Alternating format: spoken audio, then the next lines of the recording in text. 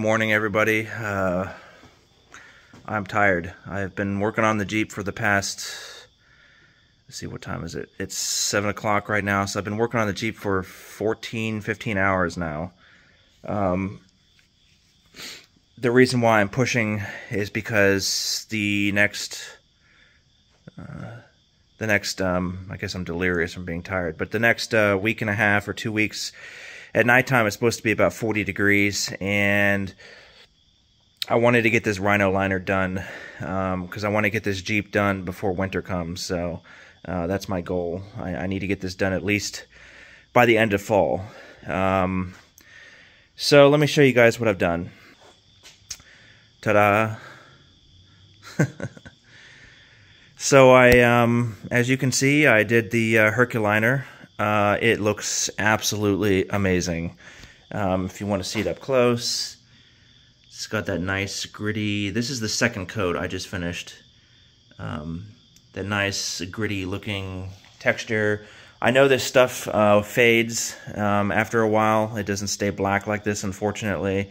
But I don't plan to keep this vehicle parked outside, so it's going to stay in this garage. So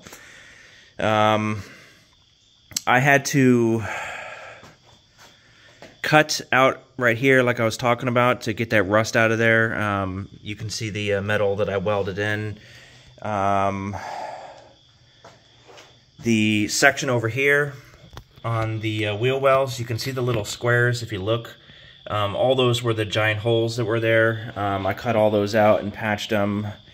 And the gas tank, I still haven't painted the gas tank, but I didn't cut these little brackets out that are meant for the strap. I just decided to make my own. I'll show you guys what I did down here. Let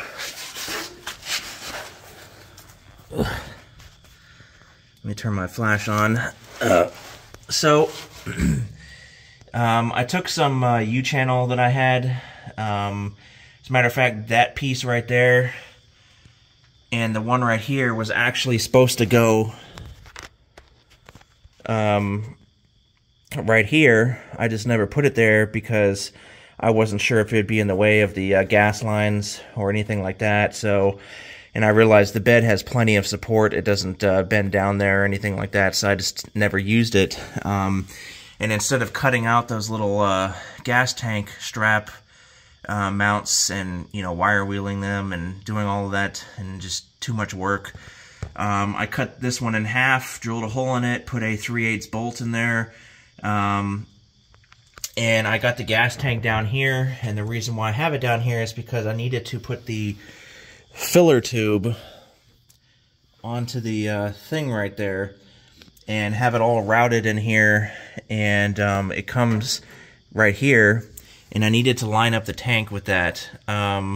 And then, so basically I was juggling the tank with one hand, holding the strap and the tank, and then I had to mark where the strap, you know, bolt holes are, and I got it all lined up. So this is just like it was from factory. I just need to come down here and clean up all the welds and stuff. I haven't done any of that yet. It's been like weeks. Nothing is rusted though because it's inside the shop. The shop doesn't really see any dew or anything like that as long as you keep the doors and stuff closed. So, but I need to come down here, clean it up, and paint it. I need to finish cleaning the gas tank and painting that and getting that put it back in the car, because I don't drive the thing obviously because I need to get the leaf springs done, but I don't want to drive it with, you know, a 1 gallon or 2 gallon, you know, gas can anymore. It's kind of stupid. The tank is fixed, it doesn't leak, and it needs to be put back in. And one thing that really pisses me off is this is the filler tube from, or the factory one. This one obviously is hard as a rock, and you know, the rubber right there broke, tore off or whatever, and that's why it leaks. The rest of it is okay besides being hard as a rock. This is the vent tube right here, and I ordered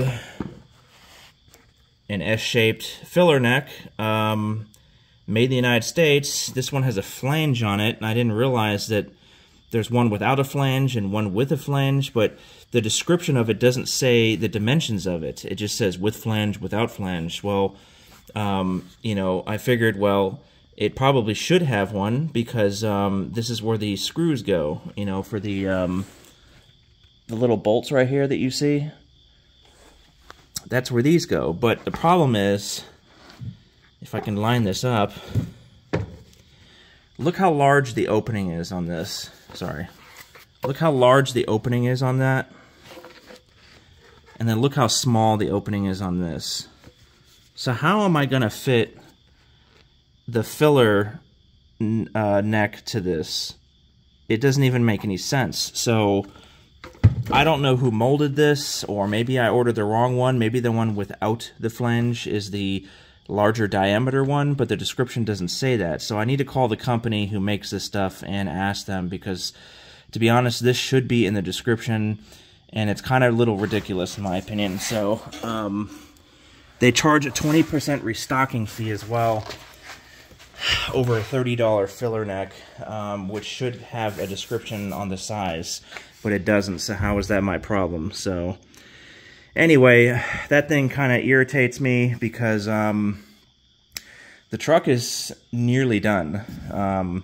You know, besides fixing this stuff, which is just all cosmetic, I'll do that as I go, but I'm not going to like push to do it like I've been doing to actually get the truck running. Unfortunately, I got some of that tar right here, so I don't know if I'm going to be able to get that off.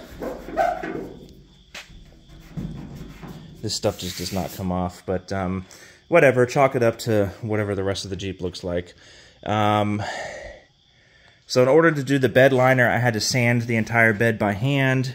I used 100 grit sandpaper, and somebody had, like I said, repainted this Jeep at one point. You can see the shiny paint along this crack is the original Jeep paint, and this purplish blue is the paint that somebody put on here. Now, they didn't scuff up the paint. They just spray painted some Walmart special, you know, probably Krylon, because Krylon is not that great at paint, and they probably just sprayed it on here without scuffing it up, and that's why it's peeling everywhere.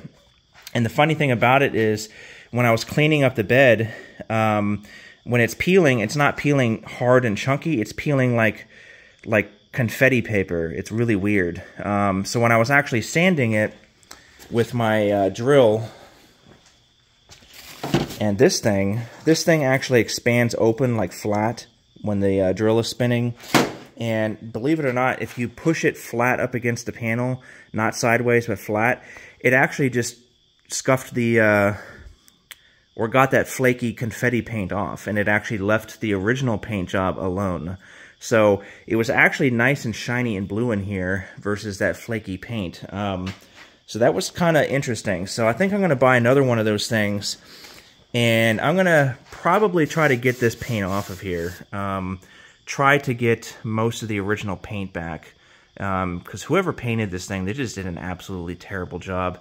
And it doesn't make any sense to paint it because the original paint job is fine.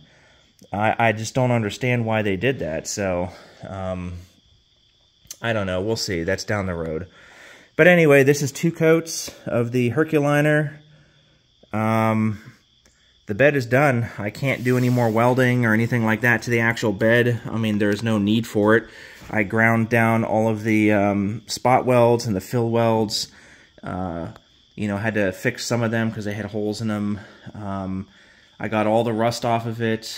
Everything is seam sealed. I mean, it's done. The bed supports are done. The gas tank is welded in. There's nothing left to do to the bed other than fix these outer walls. So that's one project finally done. And then I wanted to show you guys. Here's one leaf spring. I ordered a second one. So the leaf springs are another big thing that I need to fix before I can actually really drive it into town and stuff. I put the front bumper on. It's a 3-piece steel chrome bumper. I know I need to fix, you know, this stuff. I will eventually. And I got myself some farm use tags because Virginia, they tried to changed the farm use thing. We had to register it every year because people were like driving PT Cruisers and Volkswagen Beetles with farm use tags. What kind of farm use are you getting out of a 1 or 2 door car? You know what I mean? Or sorry, a small 2-door or 4-door car. This truck would be more of a farm use truck. You know what I mean? So, but that law didn't pass. So the original law that's been here is staying for 1 more year. So I'm throwing it on there for now. So once I get the leaf springs on and the gas tank filler neck fixed or corrected, then I can drive this thing into town. To be honest, I'm a little nervous doing it. I mean, I got tires, leaf springs are going to go in, bed is done, engine is running good. But such a long drive I've never done on a vehicle like this, or I've never done with this vehicle yet. So it will be interesting. I still need to change the transmission fluid. The transfer case fluid, I haven't even checked the level of it. I need to change that as well, but it takes a special TCL4 fluid, which I don't have right now. I think I can order it on Amazon, though. The differential fluid I'm going to be changing as well. And I like painting differential covers. Some people paint them like red, usually, or I've seen yellow. But I'm going to be painting mine... where is it? If I can find it. I'm going to be painting mine the same AMC blue that I painted my valve covers, oil pan, oil filler neck, power steering pulley on my Wagoneer over there. So I think that's kind of cool, actually. The AMC blue will kind of match the blue on the vehicle, maybe a little bit. It's kind of a bluish green, but it's still kind of cool, I think. So I don't even know if I have a limited slip in the rear of here, to be honest, so I'm just going to put regular gear oil on there. There is no tag or anything on there, so I guess I have to look it up to see how I can find out if it's a posi traction or not.